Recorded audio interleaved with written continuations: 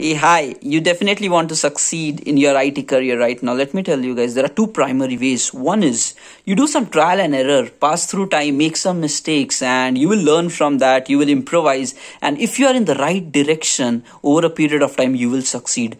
Now, let me tell you, second interesting one, there is a smarter way of becoming successful as well.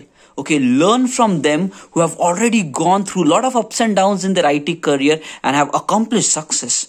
Now, let me tell you guys, I have spent 12 years in my IT career, and right now I'm leading a 40 member team 40. And there are a lot of learnings which I've seen from my people and the complex projects that I have dealt with.